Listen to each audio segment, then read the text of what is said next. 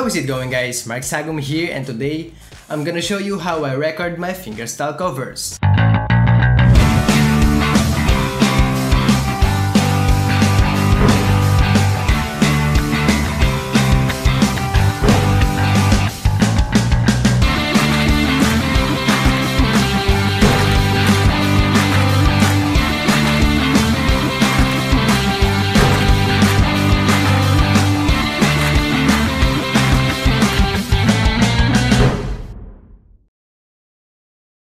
One question I got asked a lot is how I record my fingerstyle covers. The process of recording might differ from one another. Some people are doing this, and some people are doing that. There's no set of rules or standards when it comes to recording. It technically depends on your personal preference. So for today's video, I'm gonna show you my own process of recording, mixing, and editing my fingerstyle covers. Okay, so without further ado, let's go right into it.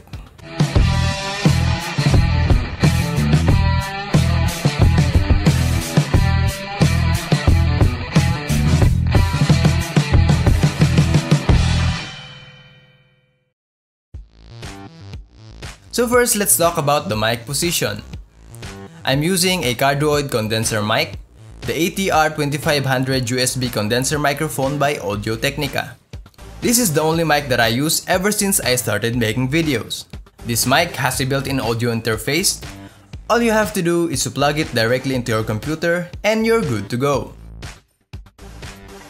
So one of the things to keep in mind when placing your mic for recording is that you do not place the mic directly in front of the sound hole. This may seem likely the most intuitive place to put your mic, but putting it directly into the sound hole eliminates the important details of your recordings. This is caused by the drastic frequencies that comes booming out directly through the sound hole. So basically what I do is I place the mic about 12 to 16 inches away from the 12th fret, then I slightly face the front of the mic towards the sound hole. By doing so, we can achieve a balanced tone that enables the mic to pick out more fretted string detail with some touch of the bass frequencies which comes directly from the sound hole. This position is the most reliable way to capture the natural nuances of your guitar. So from there, I started to record my arrangement. I am using Adobe Audition in capturing the sound of the guitar. You can also use other softwares that you prefer. Okay, now that we've finished recording, let's proceed on the next step. Audio mixing. So in editing my audios, I am using two different softwares, the Adobe Audition and the FL Studio. So I'm gonna start off by cleaning the track using Adobe Audition. Let's open the audio that we recorded a while ago. Let's listen to it real quick and then let's try to do some things to make it sound much better.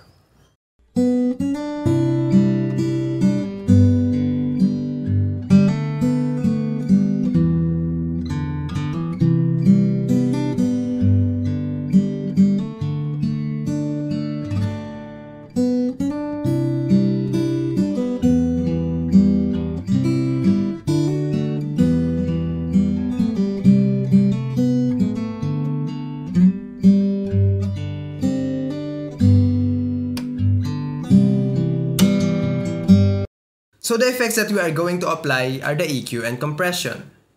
First, the EQ or the parametric equalizer. Go to the effects rack here at the lower left side, filter and EQ, then click parametric equalizer. This allows us to get rid of the unwanted frequencies from the recordings by turning down frequencies at some points here in the graph. I'm not a professional sound engineer, but with some research, I found out that somewhere around 400 Hz, 800 Hz, and around 2000 Hz, there are some unwanted frequencies that we need to reduce. So to do that, turn the Q or width to around 40 or so. This will make a narrow shape so that it will only affect a narrow range of frequency. So if you boost the gain, you will see a thin slice up there. So what we're gonna do is drag the frequency up here around 400 to 500 Hz and find the unpleasant distortion like so.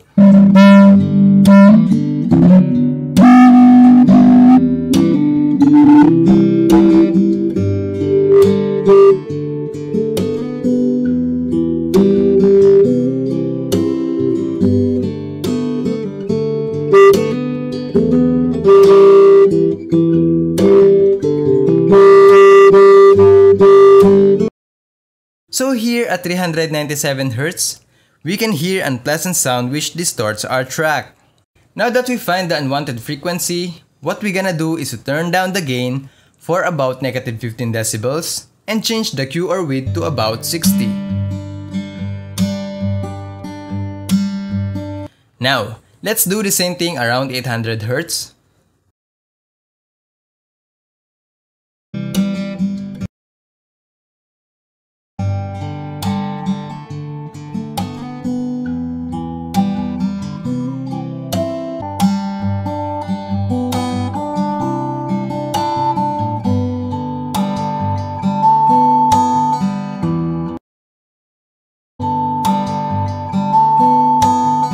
The distortion turns out to be around 880 Hz, so we're going to turn that down for around negative 15 decibels and about 30 for the Q or width.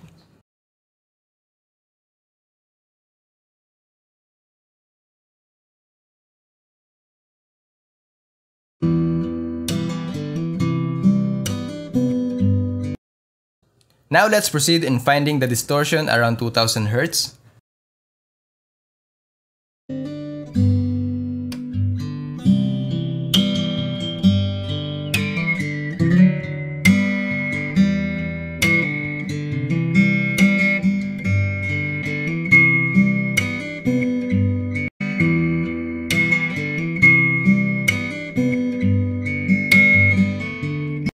The distortion turns out to be around 2178 Hz.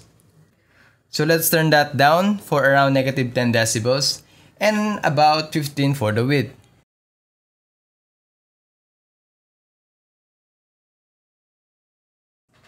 And that's it for the EQ. Let's try to hear the difference. Without EQ,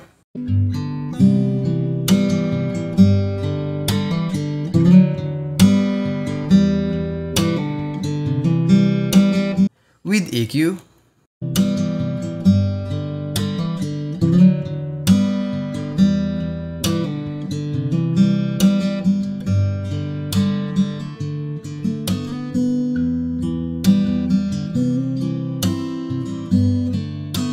so, it may seem like there's no big difference. You may need a decent headphones or sound monitor to hear it, but there's a difference. It reduces some of the unwanted frequencies from our tracks. Now, let's proceed to the second effect, the compression. Go to the effects rack, amplitude and compression, then click tube modeled compressor. So what we're gonna do here is to change the ratio about 1.7:1. Then the next step is to adjust the threshold until you can see only 2 red bars or 3 here at the meter from the high peaks like so.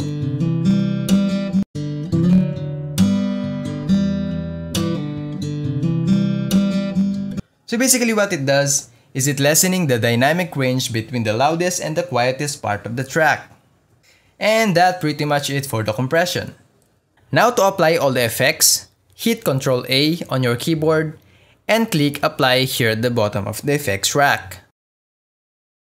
Let's export. Click File, Export, File, and set the file name for the track. Click Browse to designate your folder.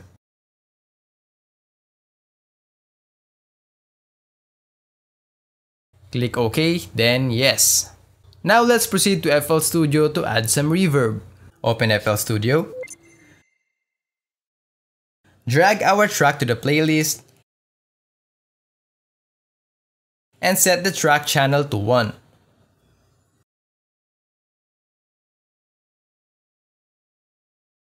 Then launch the mixer, click track 1. From the effects rack, load Fruity Reverb 2.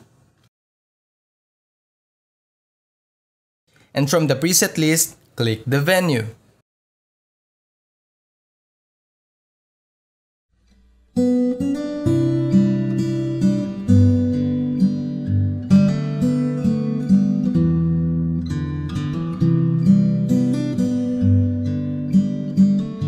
So what I do here is I drag the wet meter down to reduce some reverb.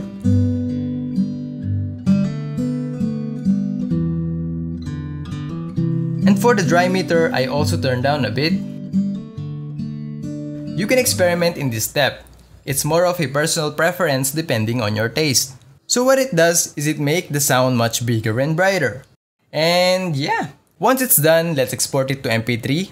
Click File, Export, MP3 file and save it to your folder.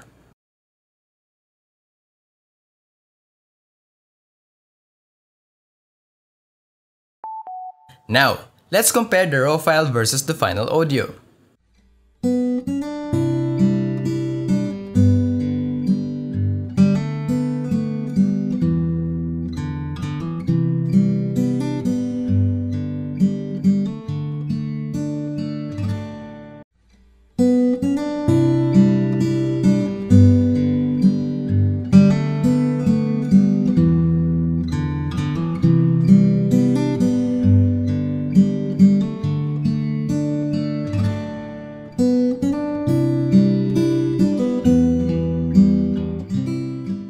And that's pretty much it.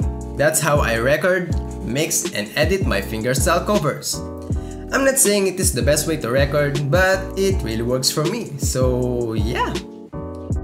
Before I end this video, I want to give a shoutouts to Paulo Alagao, Wilson Milora, Christian Oliver Vito, John Bell Malinana, Mig Sabaricos, Ronan Salik, James Tolentino, Ren Isaac Tomas, Dan Gopez, and Cornelius Pasqua. Let me know your thoughts in the comment section down below. If you like this video, hit like, share, subscribe, and hit the bell icon for more future updates. Keep safe everyone, and I will see you guys next time on my next video. Peace.